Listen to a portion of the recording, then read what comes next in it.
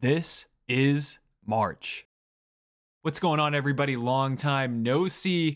It's March Madness. Let's break down every single team in the NCAA tournament. Today, I'm obviously doing my yearly March Madness breakdown where I go through every single team, no matter if they're a 1 seed all the way down to the 16 seeds. I did my research. I've been hashtag locked in March. I've basically isolated myself for this video for you guys. Learned a lot about a lot of different teams, a lot of different playing styles. So get your popcorn, sit back, relax, listen to me talk about every single team in the NCAA tournament. Now, a quick reminder, I do this before the brackets released. So I try to give my projections. I understand that a lot of March Madness is how the bracket kind of lays out for the teams. So keep that in mind. But before I get into every single team, I have one favor to ask for you guys. Please go follow me on Twitter or X, whatever they call it now. I've been doing a lot of coverage over there for college basketball, and I've been hashtag locked in March, isolating myself for college basketball. That's what we do, baby. I'm a sicko. I wouldn't want to be doing anything else. College basketball is life. So I really hope you enjoy. I put a lot of time into this, so let's do this thing.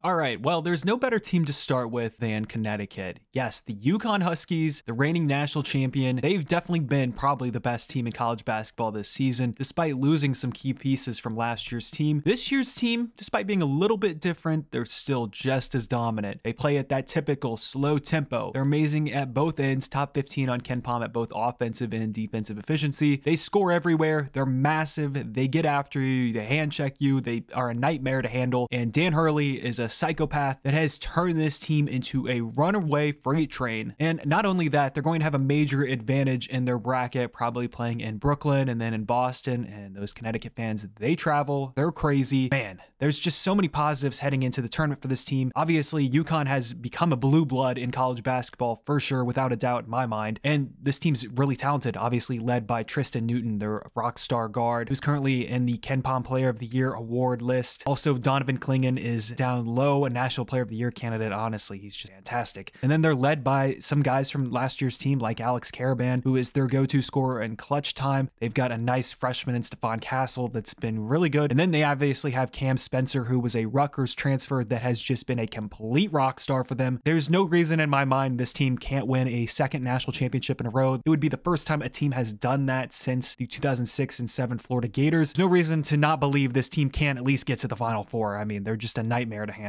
And I don't see this team getting upset at all until at least maybe the Final Four, potentially even the national championship game. Heck, they'll probably even win the thing because they're just that good. But if you're going to talk about UConn, you have to go straight into Purdue. And Purdue, obviously, they're having their villain origin story season after losing to a 16 seed last year. These Purdue guys have just heard so much crap about them, throughout the years. And even Matt Painter himself he's dealt with a lot because they can't ever seem to get over the hump. They're always the team that kind of gets upset, and they've just become a little bit of a meme within college basketball. And they just don't have that Final Four run to cement themselves really as a team that can get through the March grind. And I feel like this team has come back this year and have just been complete rock stars. Honest to God, I do believe in this Purdue team. There's really no reason you shouldn't. And I feel like they're going to be a team that gets completely slept on for that reason because they're the team that always chokes. But there's just a huge difference between the vibe of this year's team and last year's team, especially towards the end of the season. But we have to get into what they've done this year. First off, let's look at their wins real quick. They beat Gonzaga, they beat Tennessee, they beat Marquette, all in Maui when all those teams were healthy. They also beat Alabama, they beat Arizona, they beat Illinois 2 times, locked them up late down in the season. They have the wins to prove it. And another thing from last year's team to this year's team, Purdue ranked 276 on KenPom in 3-point shooting percentage. And in that Fairleigh Dickinson game, I mean, they were terrified to shoot. It was a disaster. This year's team ranks second in college basketball in 3-point shooting percentage. And the big reason why is Braden Smith, their star guard, has completely stepped up. He has become just so confident. And then Fletcher Loyer, their other guard, he's been really great for them.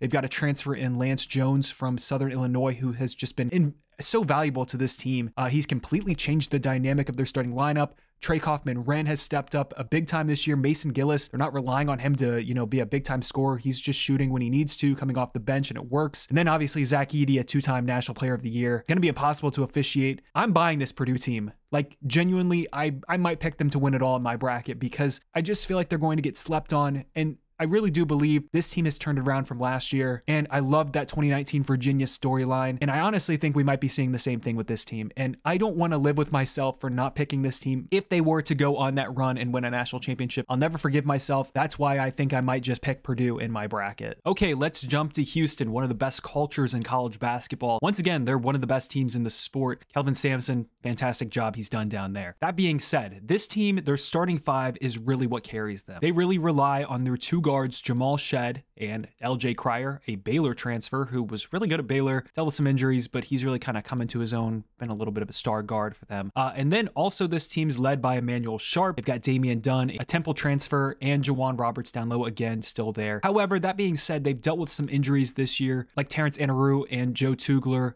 Both those guys are done for the season. So I do really worry about that. But, you know, it's Houston. I swear to God, since like 2019, this is just a reoccurring thing with Houston. They have some injuries pop up. People kind of just write them off. And yeah, those pieces, it sucks they don't have them. But they've proven time and time again that that just does not impact them whatsoever. But the main reason I worry about them, and I'm gonna get killed for this, is the fact that their guards are really small. You know, you gotta have dudes. And yes, these guys are extremely tough. They play some of the most connected basketball you'll see because they're just so locked in on their culture where they get after you, they go after rebounds, they kind of play in sync, and they don't really ever panic because they're so bought into what they do. That's like, I mean, they're green lights everywhere. It's just when you look at their starting five versus another starting five, or even like a little bit of depth, that's where I get nervous. It's definitely an unfair bias. I understand that because in their first two conference tournament games to the Big 12, they straight up punked TCU, and then they did the same to Texas Tech. So this team is built for a tournament format where it gets ugly, and they know how to score. They're always going to defend. Watch out for Houston. I'm not expecting a national championship from this group. However, they have the makeup of a team that can definitely get to Phoenix for the Final Four, just due to the fact of how locked in of a group they are. Ah yes, the Tar Heels. There's a lot to discuss here. After last year's disappointing season of starting the season ranked #1,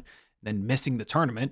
Yeah, it's been a little while since going to the national championship game in 2022, but this roster still remains the same in a lot of ways. They've still got RJ Davis, who is maybe the best guard in the sport. I mean, there's been a couple games this season where he's dropped 40 points. I mean, he can literally win a game by himself. And obviously, Armando Bacot is still there. And this team's also added a couple of guys in the transfer portal, like Cormac Ryan from Notre Dame. They've got Harrison Ingram, who was at Stanford. He's emerged huge for them in their starting lineup. And then Elliot Cadeau, a freshman. He's really stepped up this year and kind of filled in that Caleb Love role, who transferred to Arizona. And honestly, this North Carolina team, it took them some time to kind of figure out how to play with each other. But man, as of recently, this team's kind of been on fire. There's just a whole new dynamic. They figured out how to play with each other. They're an amazing defensive group, and they've just kind of developed a chemistry over this season that is kind of a terrifying thing, to be honest with you, because this is a team that has a lot to prove in the same way that Purdue has a lot to prove, because they went to a national championship game, then they missed the tournament. I mean, these guys did not come back to, you know, to be the 5th oldest team in college basketball. They did not come back to just, you know, let an opportunity like this waste away. I mean,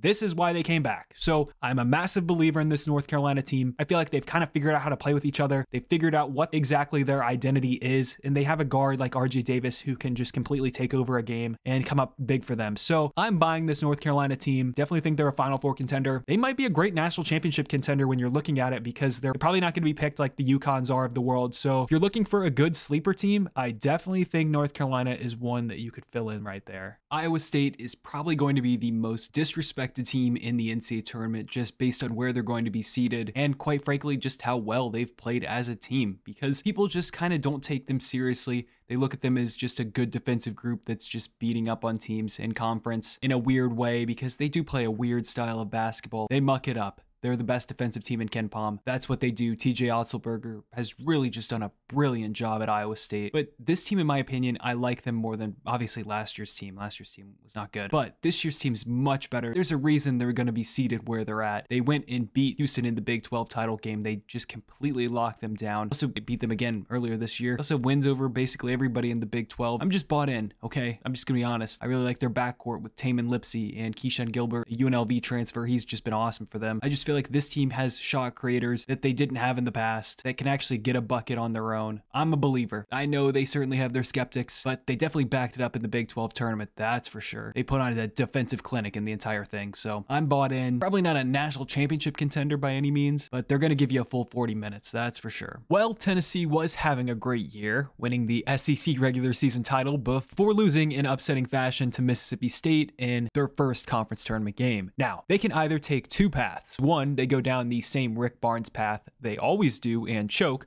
or two, they can take this loss personally and get their act together. Now, this year's team I thought was much different than past years because of one reason. Due to all-star player Dalton Knecht, a senior transfer from Northern Colorado, I expected him to be the missing offensive piece that they've needed because they quite frankly haven't had that. And before laying an egg offensively in the SEC tournament, this team was playing at a much more high-tempo, fun offensive style, and Rick let Dalton cook. And I really started to believe in this team. They returned a lot of the guys from last year. You remember they have Josiah Jordan-James, Zakai Ziegler, who's healthy after tearing his ACL, Santiago Vescovi, and then they even added a transfer in Jordan Gainey, who's been pretty good. And they also have some great wins this year over like Michigan State in a secret scrimmage. They've got Wisconsin, Illinois, Florida, Kentucky, all the SEC teams. That being said, they've played Purdue, Kansas, and North Carolina and lost all of them. So I was not expecting a national championship from Tennessee this year. What I was expecting is at least a second weekend berth, potentially a Final Four visit. I still believe they can do that. They just have to take that loss personally and be on a mission. I'm not going to expect this team to fold after already folding in their opening game in the SEC tournament. Maybe I have too much faith in Rick Barnes because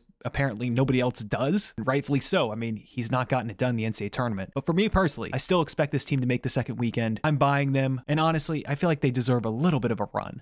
Kansas. What started out as a promising season with some big-time wins over the likes of Kentucky, Tennessee, and UConn has ended up with them being the 6th seed in the Big 12 tournament, losing their opening game by 20 points to Cincinnati, while their two best players, Kevin McCullar and Michigan transfer Hunter Dickinson, were both out with injuries, while ultimately losing 4 of their final 5 games of the season. So, what does the future hold for these guys? Okay, well, if they are healthy and ready, they should be able to get things going again. The problem is that Kevin McCullar has been a massive unknown recently, and it's terrifying because Kansas has no bench. Now, their starting 5 is a massive matchup nightmare when they're all healthy, due to having so much size, with Dickinson and McCullar and KJ Adams and Johnny Furphy, the classic KU white guy that they have this year, the freshman, and they're all led by small guard DeJuan Harris, who's been the starting point guard for them since like 2021. Now, if they're healthy, they're going to be a really hard team to beat because of that starting 5. They honestly might have the best starting 5 in college basketball. But again, they have no bench and have fallen off a massive cliff recently. It's hard to bet against Bill Self. He is the best coach in college basketball at the moment, but this year's team, just as of recently, like I've mentioned a couple of times, I mean, they've lost to 9 separate Big 12 schools this year. They also got cleaned up in Maui by Marquette. So there's some major red flags. And this year's team kind of reminds me of the 2021 team in a sense where they can get a win in the tournament while everybody's kind of expecting them to lose. I'm just not buying them going further than maybe a game. They're super half-court reliant. They don't shoot well at all from outside. And for one final time, their injury questions are a huge red flag. Hunter Dickinson will be fine, but it's Kevin McCullar. I mean, that's their go-to scorer. That guy's not healthy. They're toast. So don't buy them long-term. They can definitely get a win. I think they have a good enough starting 5 to at least buy them a game, but when they play a big-time team, this just isn't Kansas's year. And honest to God, we need to have a conversation about Kansas being one of the more unlucky teams in college basketball. I mean, last year, Bill Self had to miss the whole tournament because he was sick. And then like the 2020 season, they were the best team in the sport and the season got canceled. So sorry, Kansas. You'll always have that 2022 national championship though. So at least you have that. Creighton is a little bit of a different team than last year, but that being said, they have a very specific approach and style that they play. So there are still a lot of similarities from last year's Elite 8 team. They did lose guard Ryan Nembhard, who's at Gonzaga, and Arthur Kaluma, who went to Kansas State, but they brought in Stephen Ashworth, a guy from Utah State, and he's legitimately like a man out there because he's married and he's a pretty old guy. And this team is full of older players. They've still got Ryan Kalkbrenner down low, a complete monster, a great rim protector. They've still got Trey Alexander, an offensive weapon, a legit pro, and Baylor Shireman, one of the most fun players in college basketball to watch, the Southpaw. He really could be a Kemba candidate, honestly. But that being said, this team plays a very specific style, like I mentioned. They rely completely on their starters. They don't foul. They don't go really after offensive rebounds. They get back. I mean, they're the #1 team in college basketball and not fouling. So they have an identity and they stick to it. They've got some really good wins this season. Like they beat Nebraska, Alabama. They beat, all the teams in the Big East. They beat St. John's, UConn, Marquette, you name it, they beat them. But they're not playing great right now. And I am a little bit concerned. It did take them a little bit to get going this season just because of the star players they lost from last year's team that was on the brink of a Final Four and bringing in those new pieces. So I definitely think this team can go on a little bit of a run because they've got such a great rim protector down low with Kalkbrenner. And this is kind of their last dance. You know, all these guys are going to be gone next year. So you got to capitalize on it. I don't think they're going to win a national championship, but they could be a very serious sleeper candidate to make the Final Four. I definitely do think last year's team was better. I don't know if everybody agrees with that take, but I do. But that's just what I believe. And that team is on the brink of a Final Four. So who knows? Maybe the same thing could be in store for this group. All right, we've reached Duke, and buckle up. I've got a lot to say. The days of Coach K and Zion are over. This is Jon Scheyer's second season. I thought were a much better team coming into this season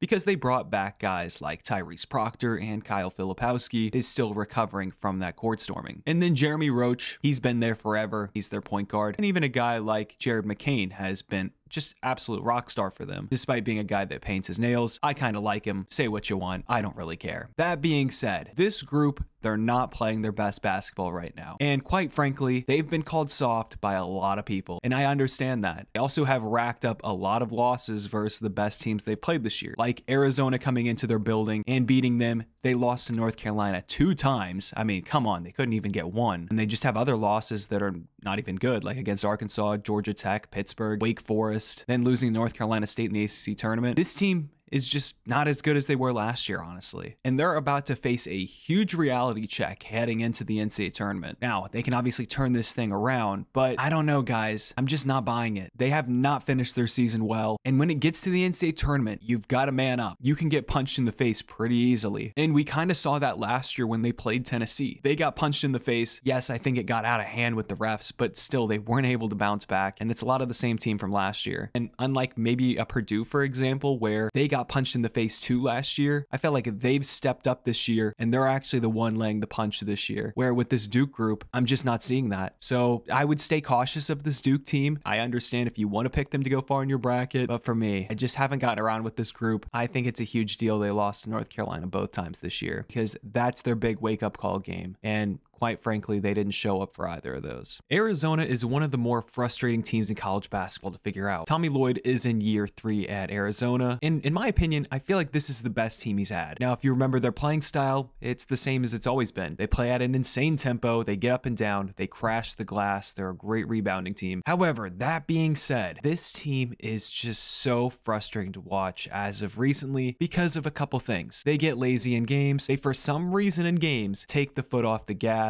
They don't take things seriously sometimes, and it can lead to situations where they run into teams like Stanford, Oregon State, Washington State. They lose to them because they've done that this year. But then again, there's so much talent on this team, it leads to wins over like Wisconsin, Alabama. They went to Duke and won. They beat Michigan State. And when you look at this roster, there's a lot to like. They've got guys like Kylan Boswell, who's one of the best guards in college basketball. They've got Caleb Love, who ended up winning Pac-12 Player of the Year, transferring from North Carolina. Is obviously a key factor in that national title game run they made. And they've also got guys like Jaden Bradley, who transferred in from Alabama, a guy like Keisha Johnson, who started for San Diego State in their national title game run last year. And then they've also still got guys like Pell Larson, who's there, and Omar Ballo. There was a lot to like. They're just so frustrating to watch. And in obviously the past years, we've seen Arizona just choke in the NCAA tournament, not get far. It's just hard to project what this team's going to be. I thought they would be different this year, just based on how they started their season, winning a lot of those non-conference games against top competition, but we've also seen them lose to teams like Purdue and Florida Atlantic. So really, they're one of the more confusing teams and just one of those teams I cannot get a feel for. So I would say be cautious of this Arizona team just because of seeing them like last year lose to a 15 seed. And the fact that in the half court, sometimes they just don't know how to function because they want to play in transition. I do think this team's better in the half court than in past years because it feels like they have guys that can actually make plays. They've just not played well as of recently. Tommy Lloyd kind of feels like a Matt Painter, where just every year he's going to choke in the NCAA tournament after having a really good season. I don't know how to feel about this team, guys. I mean, they're really one of the more confusing teams to feel on this list because you could actually have them going pretty far in your bracket, and I can't even disagree with it because on paper, they certainly look like a team that can do that. This team gives me a headache. Oh man,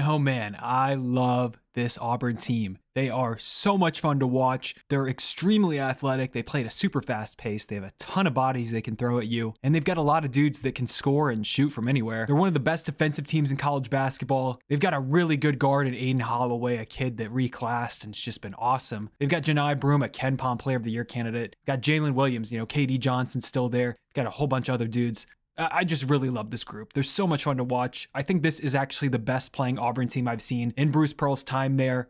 Like, even over that 2019 team, I thought that 2019 team really just kind of caught fire towards the end of the season. I mean, this team's been good all year. Watch out for Auburn. They're going to be dynamite in this NCAA tournament. I think they are a very clear candidate to go to the Final Four. We've got a lot of really good players. I could honestly spend the most time on Kentucky in this video, but I'm not going to do that to you guys because honestly, they're not that interesting. Yes, they've got a lot of young talent. They actually won the Global Jam over the summer, and Coach Cal, he went with a younger team this year. Yes, he brought back the 5 stars. It's not an older Kentucky. They've got a lot of youth, whether it's guys like Rob Dillingham, who's just awesome, Reed Shepard, who you're going to hear a lot about, or DJ Wagner, Justin Edwards. I mean, they're loaded with them. And then they've got Antonio Reeves, who is their go-to guy, their leader. And it felt like this was like a turnaround season. The vibes just felt like Kentucky was back this year. I will say this, Coach Cal has refused to start his 2 best players, Rob Dillingham and Reed Shepard. They both come off the bench, and it just feels like they start games slow, then they're kind of playing catch up the whole time. They're not a good defensive group. They are the best 3-point shooting team in college basketball in KenPom. They play at a very fast tempo. I just don't know how to feel about these guys. This is a team that I want to see win. I actually kind of miss Kentucky being one of the dominant teams in college basketball, and it would be kind of refreshing, in my opinion, to see Kentucky back at the top of the sport. But guys, there's just too many red flags with this group heading into the NCAA tournament. No team's ever won a national championship when they lost their first conference tournament game, so it sucks to have to write them off, but you know what? They've had all season to get better, and it just feels like they're not. Baylor kind of feels like a poor man's version of their 2019-20 season. They're one of the best 3-point shooting teams in college basketball. They can put up points in a hurry. They've proven that. But over the season, they're just an atrocious defensive group. And I feel like that's just going to come back and bite them. Now, they have some great wins. They've beaten Auburn. They've beat Florida. Then they beat basically everybody in the Big 12. But they also have a lot of losses versus a lot of teams, despite 3 of those actually being in overtime. And I kind of like their roster. They've got really good guards. They've got Jacoby Walter. He's outstanding. They've got Jalen Bridges, a West Virginia transfer. And it's all led by Ray J. Dennis, a transfer from Toledo. They also have Jaden Nunn, a VCU transfer. Langston Love, who tore his ACL last year. But my problem with this team, again, is just defensively. So I would be very cautious of this Baylor team. I don't necessarily think they're that bad, but my goodness, don't play defense. So Alabama is one of those teams that you definitely probably want to fade heading into the tournament. They lost 4 of their final 6 games, and despite genuinely one of the best offenses in the sport and playing at one of the fastest possession rates in college basketball, this team refuses, and I mean refuses, to play defense. They have a huge lack of rim protection to defend at a high level down low anyway. They don't guard. They are also one of the worst teams at fouling. They played Florida pretty recently in the regular season, and Florida went to the line 46 freaking times. How the heck is that even possible? Now, you've got a really great point guard in Mark Sears, but like I said, they're plummeting towards the end of the year. This is a very easy one that you can just look at and kind of fade, and you're more than likely probably going to be right. Shout out Trisha for some stats on this one. So Texas Tech hired North Texas head coach Grant McCasland, who was in his first season at Tech, got the ship right after a really disappointing year in 2023. Now, the Red Raiders don't play at the slowest pace in college basketball like his teams did at North Texas, but this team, in fact, actually is a really good offensive group, which has actually been really surprising to me considering when he was hired. Now, the downside is that in conference, Tech has really struggled versus teams that have guards that defend at a high level, losing to Houston 2 times in Iowa State. This team is led by their star guard, Pop Isaacs, who is a high-level scorer and their go-to guy that they really need to be good, to be productive. So the deal is, I think they are good enough to survive a game because I trust their coach to make adjustments in the game, and they're pretty good when it comes to playing teams that are not good defensively. They're going to have to really improve on the defensive end to go far. South Carolina is back in the NCAA tournament for the first time since 2017, and in his second season, Lamont Paris has actually just done a fantastic job there. Nobody expected this team to be an NCAA tournament team, and they're not just going to be an NCAA tournament team, they're actually going to get a pretty decent seed. Now, when you look at their roster, they're filled with a lot of transfers from different programs. They're led by Michi Johnson from Ohio State, Talon Cooper, who transferred in from Morehead State, and they play a style of basketball where they really are slow tempo-wise, one of the slowest in college basketball. Their backcourt is super old. They know how to play with each other. They've beaten all the good teams in the SEC like Kentucky, Tennessee, and Florida. I'm definitely not expecting them to go on some sort of crazy run just because I don't believe they're more talented than a lot of other teams, but you know what? They're a really good story. This is a program that's just not been good at men's basketball. So for them to have a season like this, hats off to them. They've earned this opportunity. Maybe they can make something out of it. They've got older guards. Personally, I'm not expecting anything, maybe a game, but overall, this is just one of the good stories in the tournament. This might be random, but St. Mary's is one of the most fascinating teams heading into the tournament. They started off their season 3-5. They looked dead in the water. They were kind of an embarrassment. Let's just be honest here. They had huge expectations coming into this year. I mean, last year, if it wasn't for an injury to Alex Dukas, I mean, this team actually was kind of in the game versus UConn in the NCAA tournament, but he hurt his back and then the wheels fell off. But they brought back a lot of the same team from last year. You know, guys like Aiden Mahaney, obviously Alex Dukas, Mitchell Saxon, and then Augustus Marshallonis. I mean, he has stepped up big time for them. He's been their best player. Finally took that next step they've been waiting for. And since December 5th, this team has only lost 2 games. They lost to Gonzaga. They also lost to Missouri State. So they do have some bad losses, let's just be honest here, but this team has absolutely figured out their playing style. They're playing so much better as of lately. They won the West Coast Conference. They beat Gonzaga in the title game. They're one of the best rebounding teams on both ends. I mean, they are top 3 on both offensive and defensive rebounding on KenPom. Nobody else is like that. They play at one of the slowest tempos.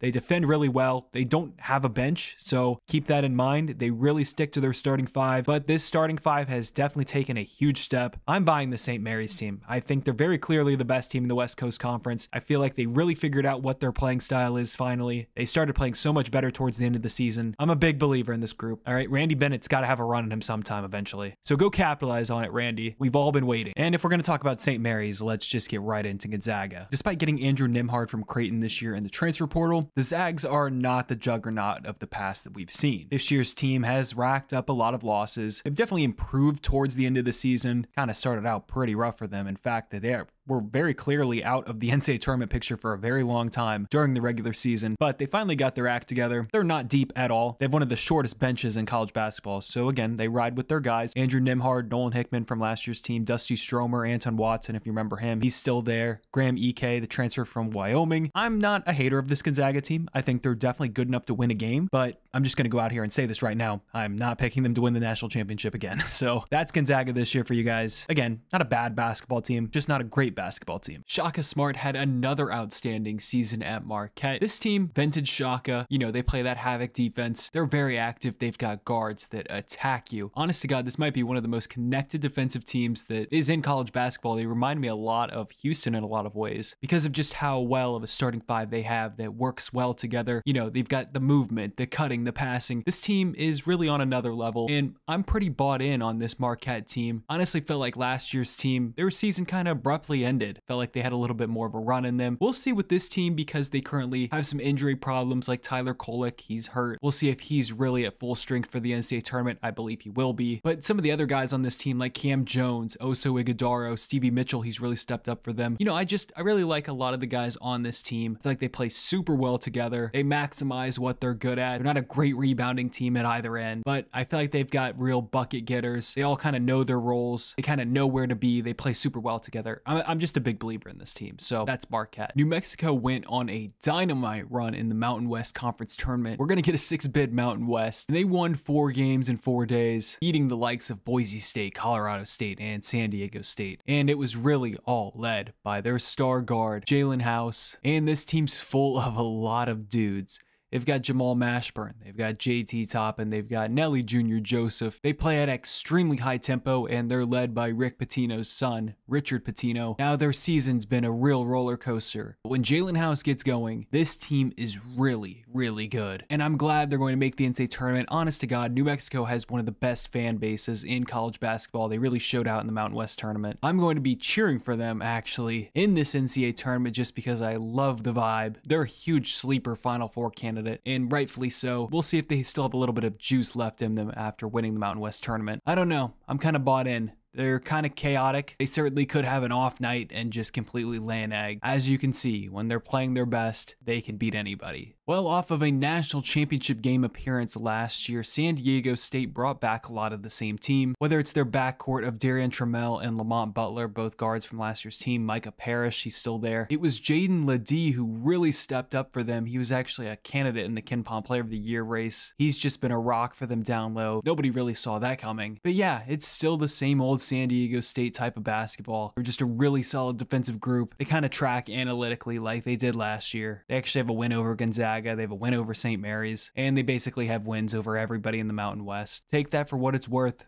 I think they're definitely good enough to get a game. We've obviously seen them before at least pull off a game in the NCAA tournament. I think they're very capable of doing that. I'm definitely not expecting another national championship game run. That was pretty crazy, so would not expect that. But I still think they're good enough. I don't think San Diego State's that bad of a basketball team. I could spend a very long time on Dayton, but I'm not going to do that to you guys. So I'm going to try to keep this as short as possible here. This team had aspirations of getting up to a 2 seed, but they've really fallen off a cliff towards the end of the season. They obviously lost their first game in the A-10 tournament. They just don't make adjustments in games. They take the ball up the court really slow. They have a lot of really good guards. They're one of the best three-point shooting teams in college basketball, and they're all led by their star center, Deron Holmes, one of the Player of the Year candidates in college basketball. He's just been a rock star for them. Thank God he stayed. Honestly, I'm just glad they made the NCAA tournament. I don't know. I'm trying not to have my expectations too high here. I would love to see them go on a run, but watching this team as of recently, they just don't have the big time wins that all of the good teams have in college basketball. I'm not going to complain. I'm just happy they're making the tournament, but still, there were expectations that just have not been met, in my opinion.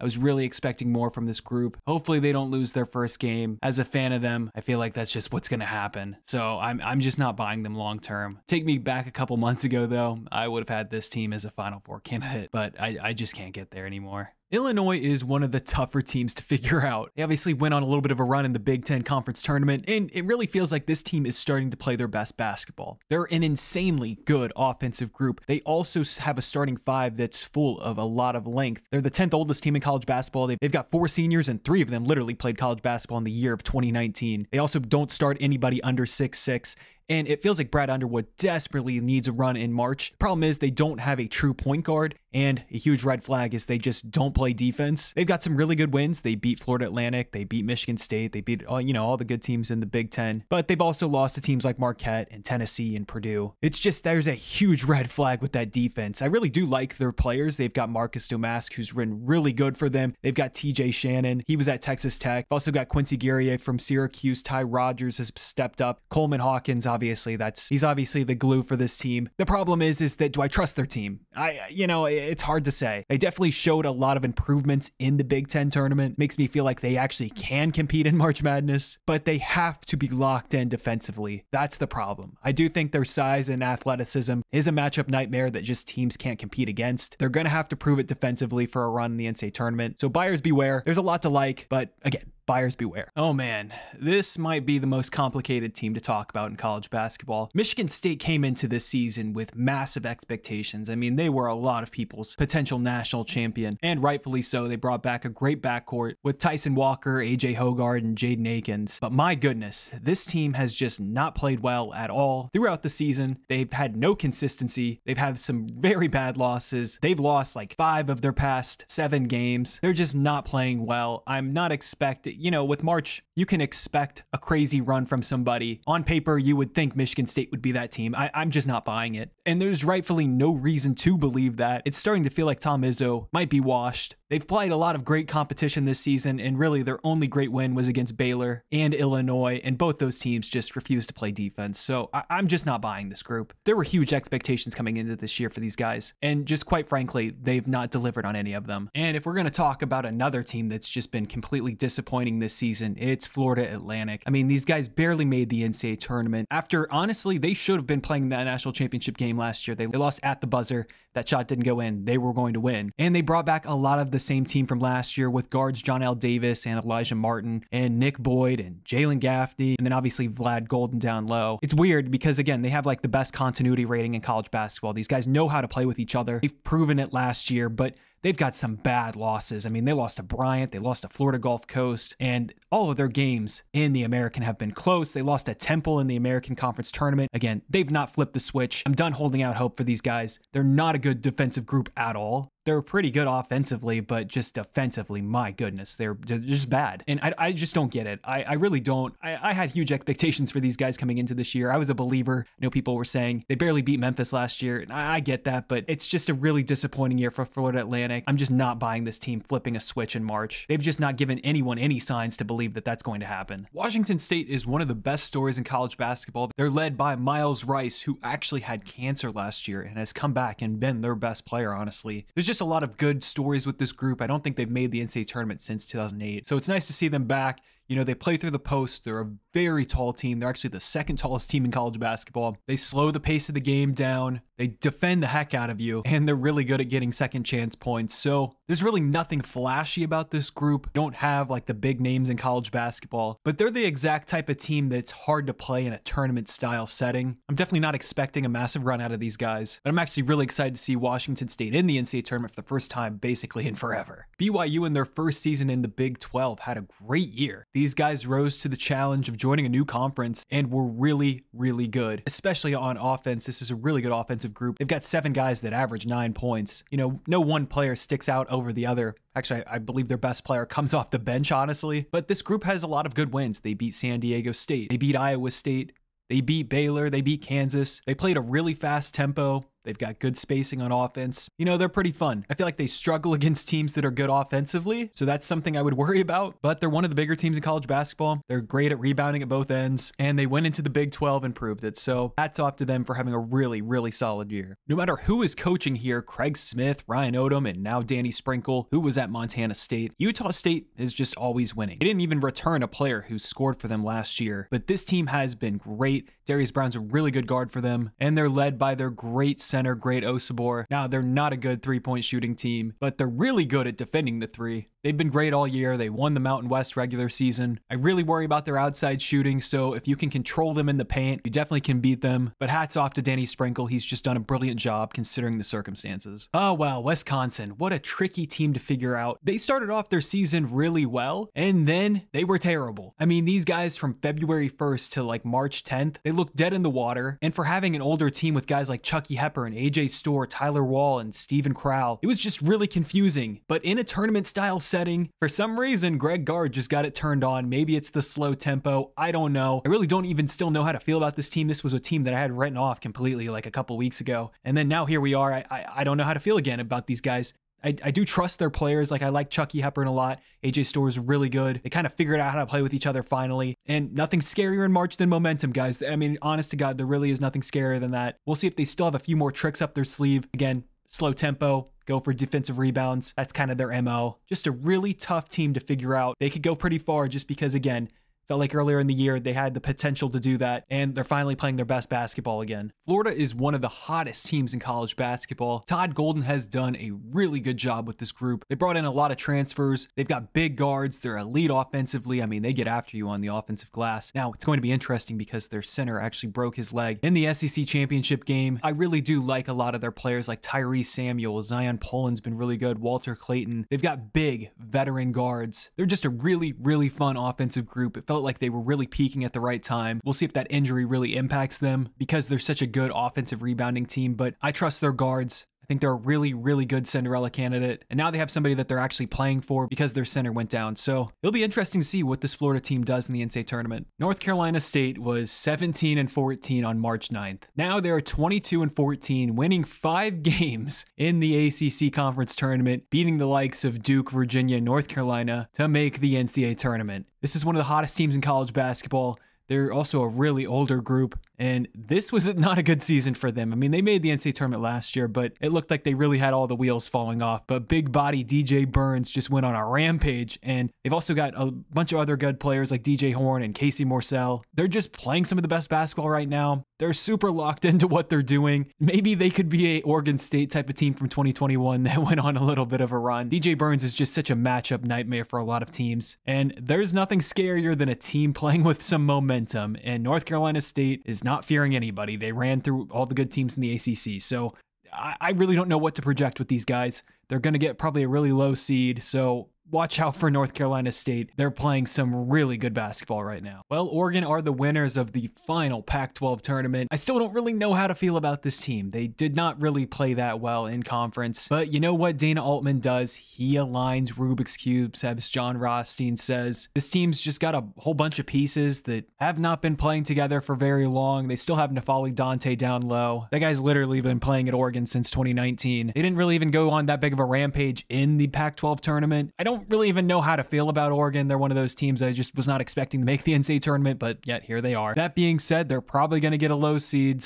And Dana Altman, I feel like he never goes empty-handed in the NCAA tournament. It feels like he always gets one game. Northwestern is going to be back in the NCAA tournament with their star guard Boo Buie, and he's one of the most explosive players in college basketball. Again, these guys kind of feel like the Warriors because they just shoot so many threes. I mean, they're a top 5 team on KenPom in three-point shooting. They played a super slow pace. They've got a ton of older, experienced players. They don't turn the ball over. They've got a lot of really good wins. So when they can get hot, they can win any game. Not expecting them to go to a Final Four or anything because I felt like last year's team was much better. But I definitely think they can at least get a game in. They did lose to Chicago State this year somehow. That was a horrible loss. But you have a guard like Boo Buie, you can win a game in the NCAA tournament. He can absolutely will you into at least one. I've kind of got a little bit of a man crush on this Mississippi State team. They are a super solid defensive group. I feel like they're much better than they were last year, and that team lost in the first 4. And the reason why is because of freshman guard Josh Hubbard, who is just a rock star. Gotta love that kid. And this team is full of seniors. Everybody they start's a senior besides Josh Hubbard. They've obviously still got Tolu Smith, DJ Jeffries, Cam Matthews, Sean Davis, and it looked like they were playing much better basketball, especially in the SEC tournament. They're not a good offensive group, but what they are is a really, really solid defensive group. Just having a guy like Josh Hubbard, yes, he's really young, but I feel like he's the type of guard that can really take over a game. We'll see if he's able to do that long term for these guys. I feel like they do rely on him a lot. And that's asking a lot because he's a freshman. So I would stay a little cautious, but they're one of those teams that's going to muck it up. Chris Jans, he's going to get after his guys. They're going to be tough. They'll give you a full 40 minutes. So keep an eye on them, especially against potentially like a 2 seed. Fred Hoiberg has finally done it. He got Nebraska into the NCAA tournament. Finally, this guy was hired in like 2019, and it has taken him a very long time to get here, but he's finally done it. It's all led by their star senior guard, Keisei Toamanga. This guy is the Steph Curry of the Big Ten. He has just been on a rampage. He went off in the Big Ten tournament, and they're really starting to play, in my opinion, their best basketball as of recently. They're super fun to watch offensively. They finally cracked the code up there. Nebraska ball, it's awesome. They've got a lot of good wins this season. Yes, they're not a great away team because they're really known for being a home team because Pinnacle Bank, you just don't walk in there. They've just got a lot of older guys, and this is really their last chance here. So make the most of this opportunity. I'm definitely going to be cheering for them. I know Tony Patelis is happy that Nebraska is in the NCAA tournament. He loves Fred Hoiberg. Well, Texas certainly had a very interesting season, especially if you threw the horns down on Rodney Terry. I don't recommend doing that. He does not like that. But that being said, the Texas Longhorns do have a really good backcourt. They have Max Abmas, if you remember him from Oral Roberts. They've still got Tyrese Hunter. They've still got Dylan Mitchell, Dylan Dessou, Brock Cunningham. You know, a lot of the guys from the past couple of years, but they just don't have any great wins. They've just not been great all year. They're not a good defensive group either. I can't buy into this team. And I want to because I do like their backcourt a lot. They've just not proven anything to me this year. They can beat up on like a bad team, but they're just not going any further than that, honestly. Boise State is back in the NCAA tournament, and I just can't buy into this team anymore. I have been burnt by Boise State so many times. They still have Tyson Dagenhart. They still got Max Rice, who looks like Dream. Seriously, I've been burned by this team every single year. I feel like I try to trust them,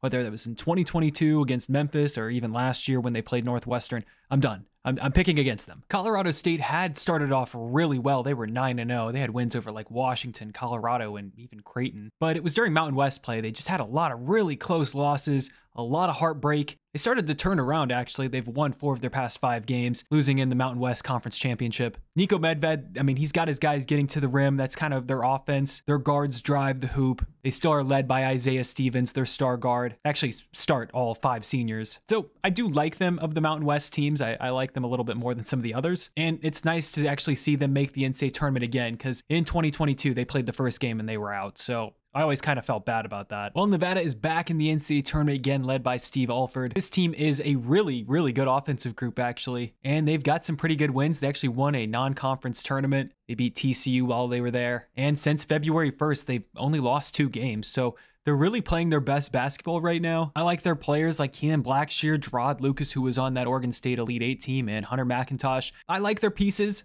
We'll see if they do anything in the NCAA tournament. Last year, they played in the first four and they lost instantly. I think this year's team is much better than last year's team. There's a lot of mystery with this group. There's a lot of mystery with the whole Mountain West in general, a conference that continually comes up short in the NCAA tournament. So just keep that in mind when you're looking through all the Mountain West teams. I know I'm saying this on the Nevada one, but still, their offense will definitely keep them in the game. Clemson, what a fascinating team. I mean, these guys have beaten UAB. They beat Boise State, Alabama, South Carolina, TCU, North Carolina. I mean, they've beat everybody. They've got a lot of really good wins. They finally made the NCAA tournament again. I do like a lot of their players like Chase Hunter. I like PJ Hall. I like Joe Girard. But they've also got some pretty bad losses like against Notre Dame, Boston College, Georgia Tech, Virginia Tech, Miami. They were not good this year. Even lost to Memphis. They're one of those teams that's going to make the NCAA tournament. We'll see if they can win a game. Feels like Brad Barnell has just been there forever. I don't know how he's still there. They're one of the taller teams in college basketball. They're a really old team, so I expect their guys to be able to get a game out of this. If not, I mean, it's a pretty disappointing season, even if they did make the NCAA tournament, honestly. TCU was back in the NCAA tournament again. Honestly, props to Jamie Dixon. I think this is 3 straight years they've made the NCAA tournament. You know, TCU is a program that never made the NCAA tournament before he got there, so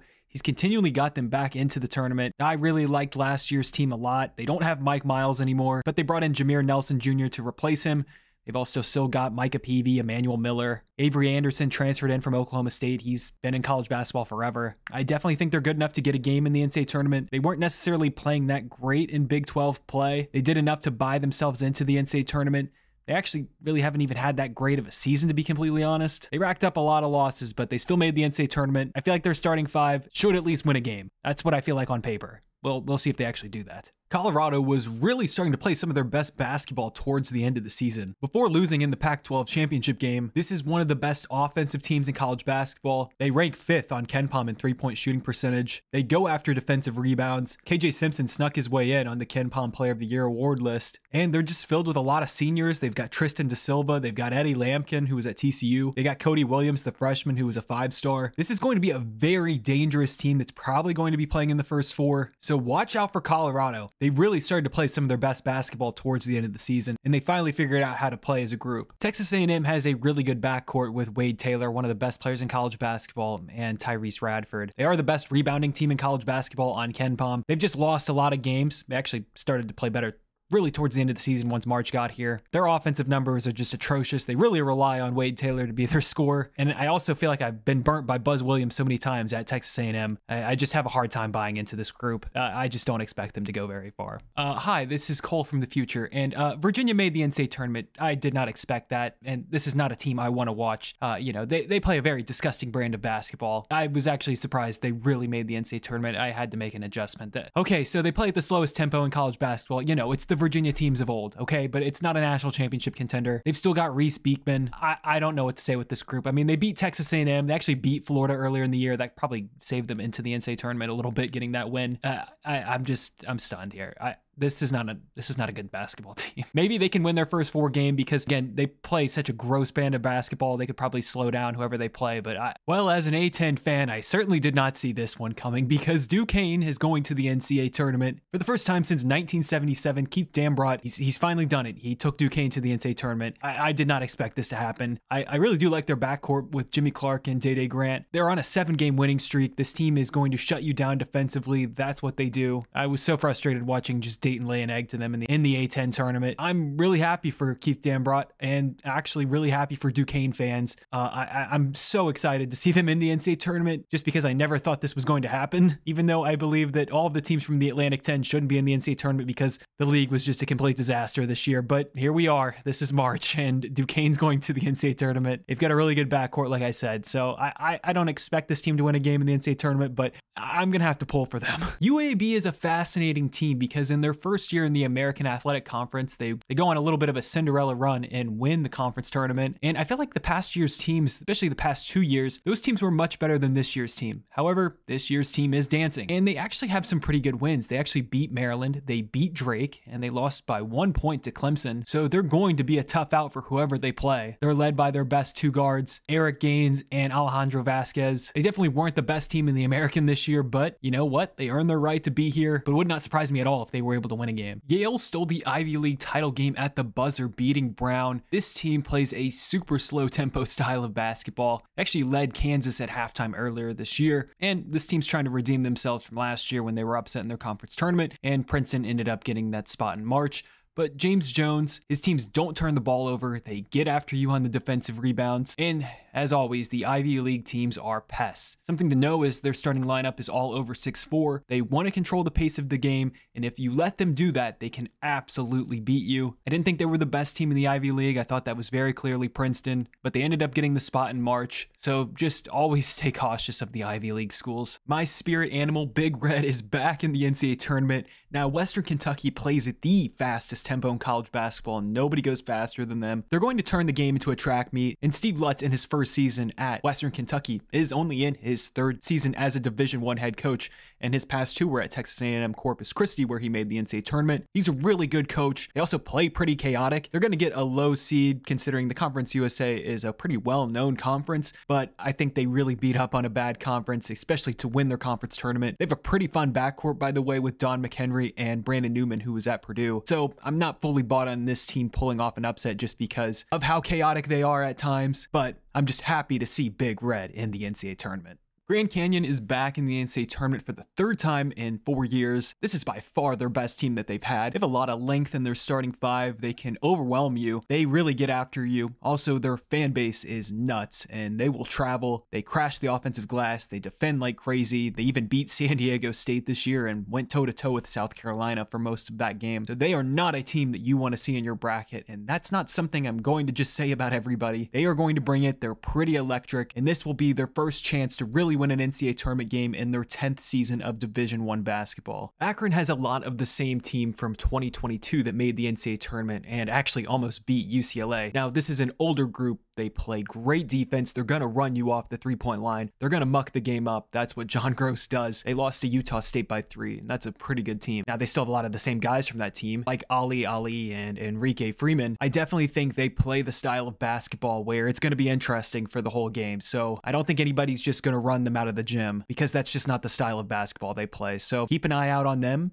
and the matchup that they get. The Peacocks are back, but this team is much different than that 2022 team, led by second-year head coach Basir Mason. The Peacocks were nowhere near the best team in the MAC, but they went on a little bit of a Cinderella run in their conference tournament, winning 3 very close games to sneak in. Now, I'd like to thank the king of the MAC, Sam Fetterman, for giving me some good information. I wouldn't have noticed this, but he says this team is as connected as that 2022 team, which, honest to God, might be the most connected college basketball team I've ever seen. That being said, it's actually scary if you look at their stats from this year comparing that 2022 team, because they're so similar in a lot of categories, especially defensively, and that's where they really showed out in the NCAA tournament, was they put on a defensive clinic in 2022. Now, I'm not going to pick them for the upset, but man, it is hard to bet against the Peacocks in March. Grambling State has made the NCAA tournament for the first time ever. Now, this team is coming out of the SWAC, you know, the conference that has Texas Southern basically every year make it, and then they get sent to the first 4. So with Grambling, I'm expecting that. I'm just going to be honest, not expecting an upset here. This team went 16-16 this season. I will say it's great that they made the NCAA tournament like they've never made it before. So hats off to them. They played a lot of good teams this year, but none of those games were close at all. So just not expecting the upset here. Let's just keep this one short. Howard has made the NCAA tournament again, winning the Mid-Eastern Athletic Conference. Now, when you look at this group, they're actually a top 20 3-point shooting team on KenPom, and they're really good at getting offensive rebounds. So they can definitely make a game pretty interesting. They actually have some tight games. They actually lost to Georgia Tech by 3, and they took Cincinnati to overtime. Those aren't bad basketball teams. And they also have Seth Towns, who, if you remember him, he's basically been in college basketball forever. So for a projected like 16 seed, they might be able to make things pretty interesting due to their high volume of threes. I'm not going to be picking them for the upset, but if they have a hot night of shooting, they might be able to make things pretty interesting for a little bit. This is probably the craziest story in the NCAA tournament. Long Beach State head coach Dan Monson was a lame duck head coach because he was going to be relieved of his duties after the college basketball season ended. And Long Beach State went on a Cinderella run in the Big West Conference tournament, winning 3 games in 3 days and clinching a spot in the NCAA tournament. I don't know how this is possible, but that's college basketball for you. Now, he has been there forever, and they've only made the NCAA tournament, I believe, 1 time under him. We'll see if that good momentum can get them anywhere. This team actually beat Michigan and Southern California this year, so they've got some pretty good wins. I don't know.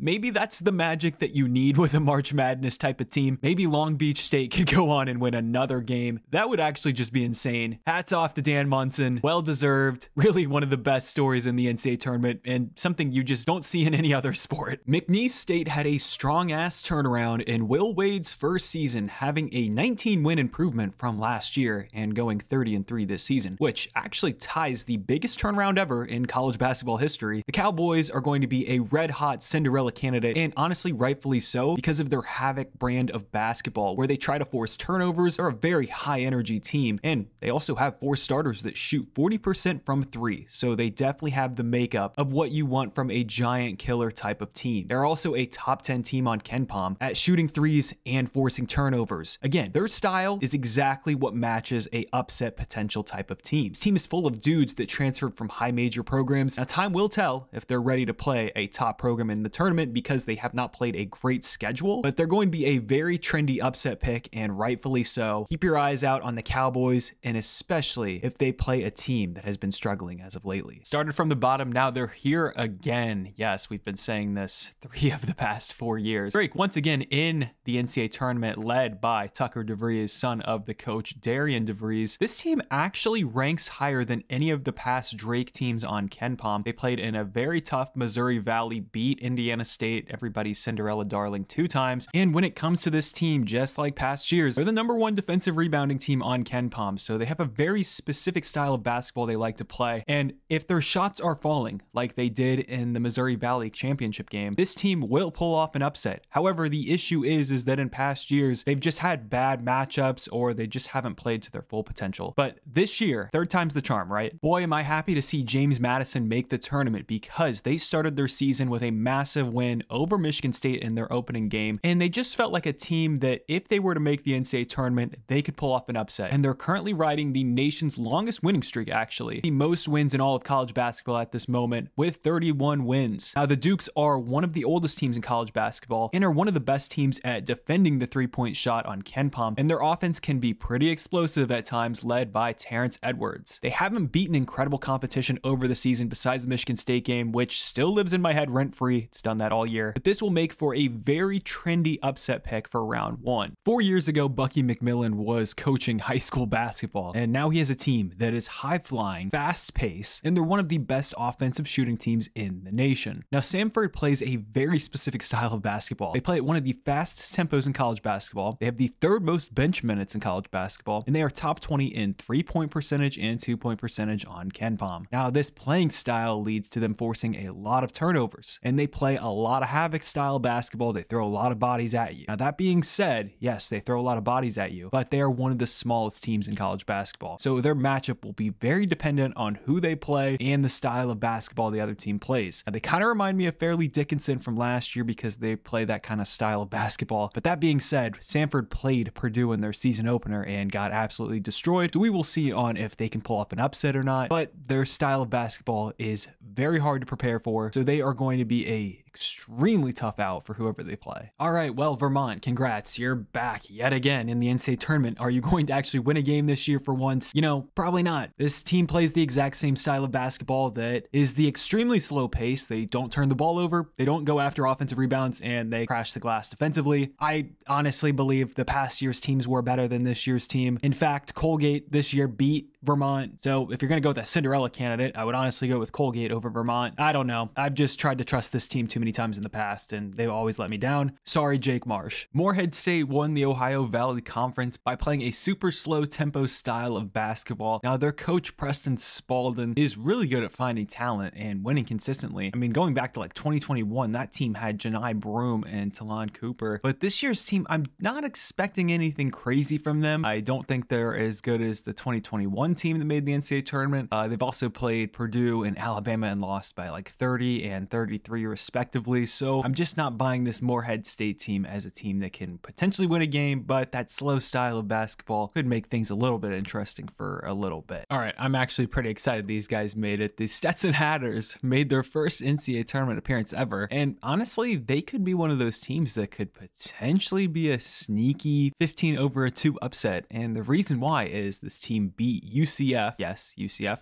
and they played Cincinnati pretty tough. And the reason why they could potentially pull off an upset is because they can really spread you out and hit a lot of threes. And they're led by their star guard, Jalen Blackman. Now, they don't play defense, so they're purely going to have to be a team that can't miss when they play. Because if they're not hitting their shots, they're not going to be able to defend at all. So if they get hot, they can pull off an upset. Yes, they're back again. Toothpaste. No, but seriously, Colgate, what a great program. They've made it to 5 of the past 6 NCAA tournaments, and Matt Langle has just refused to leave there for some reason. But why not just stay there? Because he makes the tournament every year. Now, they still have a lot of the same guys from last year's team, like guard Braden Smith. They've got Keegan Records, if you remember him with the long hair. Then they have Jeff Woodward down low. He has the lumberjack beard. So they still play the same style. Again, it's a little bit bizarre because they don't go for offensive rebounds. They try to get back, and they shoot a lot of threes. But that being said, this year's team on KenPom not ranked nearly as great as they did offensively as last year. That being said, they are a much better defensive team because they rank top 10 at defending the three. So keep that in mind. Maybe their defense this year will be able to keep them in games because in past years, again, they've not been able to pull off that upset that they've been looking for. I don't think this team is nearly as talented as some of the past teams we've seen from Colgate, but I'm keeping an eye on that defense because if their defense has improved, that might actually position them to pull off that upset they've been looking for. Charleston, they're back in the NCAA tournament, currently riding the nation's second longest win streak. You remember this team from last year, they nearly got that upset against San Diego State in the first round, and San Diego State went on to the Final Four. This year's team, it took them a little while to get going. They did not play well at all to start this season. They actually went winless in a non-conference tournament, then they've lost to FAU. But since February 3rd, they haven't lost. They haven't dominated the competition, but they're playing the style that they did last year. You know, they crash the glass, they run a very high tempo, but the defense is a weakness for them this year. Rain Smith, if you remember him, he's the Aussie. He's their best player and brings a lot of energy to this group. But when you look at their losses, all of them came against teams that run a slow tempo and control the shot clock. So I'm not expecting an upset this year from this team, especially if they play a team like that controls the pace of the game, because Charleston's going to want to get after you. They're going to want to make the game a little bit chaotic. But if you can control them, I just don't see them pulling off the upset. South Dakota State is back in the NCAA tournament out of the Summit League. It feels like they're always in the NCAA tournament. Now, if you remember that 2022 team that had Baylor Shireman, well, this team still has a lot of those same guys, like Zeke Mayo, their star player, and Charlie Easley, he's his running mate. And they also have 2 other guys starting for them now that were on that 2022 team that got minutes. Now, this team actually owns a win over Wichita State, who